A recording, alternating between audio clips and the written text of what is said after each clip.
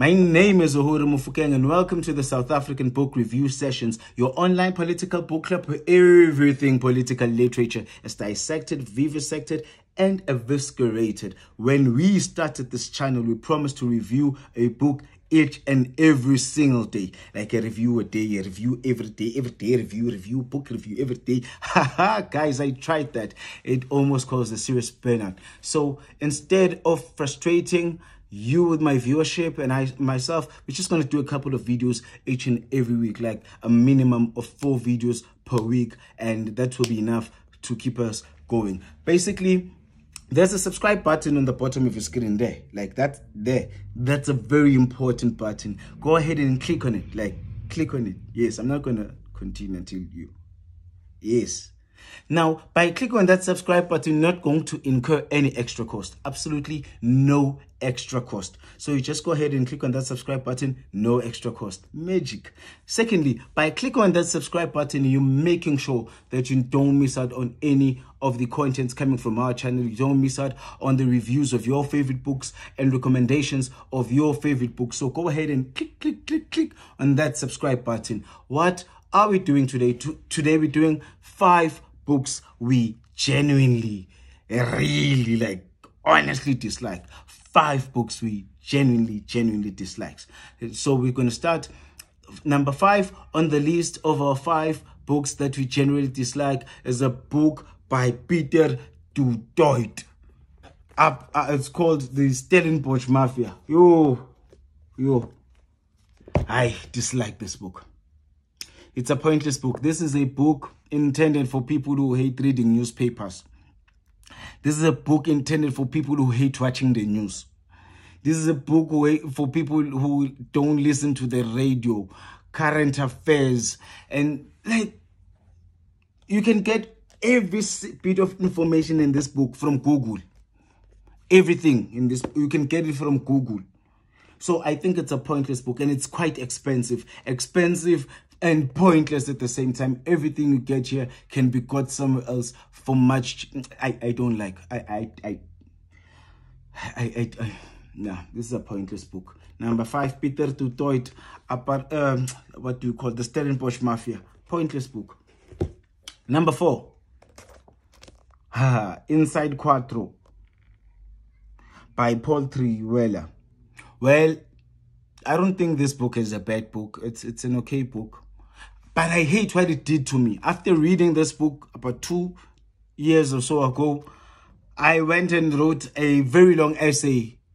And in that essay, basically, I was calling Oliver Tambo the longest serving president of the ANC, all sorts of names, because of this book. So if you read this book and you are not politically ready, it's going to take you for a serious ride. It's going to take you for a serious ride.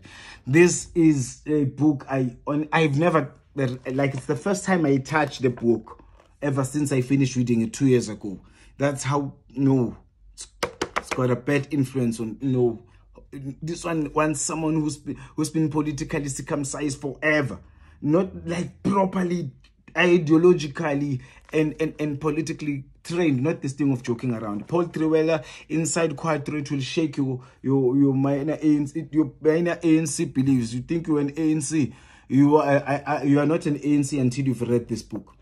Until you've read this book. Trewelha, Inside Quatro. Number 4, I don't like this book.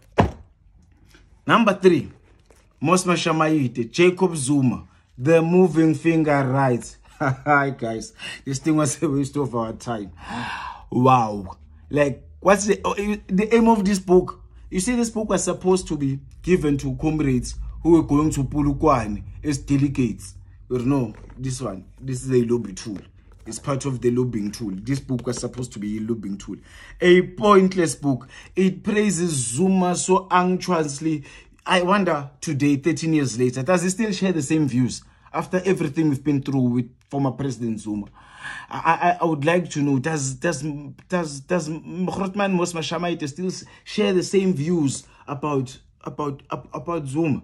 Because he forces Zuma, man. Like, he forces Zuma, like, Zuma's the best thing ever since sliced bread. Like, Zuma, guys, Zuma is so good, Zuma, like, yo, man, I dislike this book. It doesn't give you a chance to think for yourself, take your decision. Like, no, you know what? I've read the book and this is my conclusion. No. It doesn't do that. It tells you, like, hey, Chief, here you are reading this book. You're going to like Zuma. There's no other way. There's no other way. So I don't like that book. I don't like this book.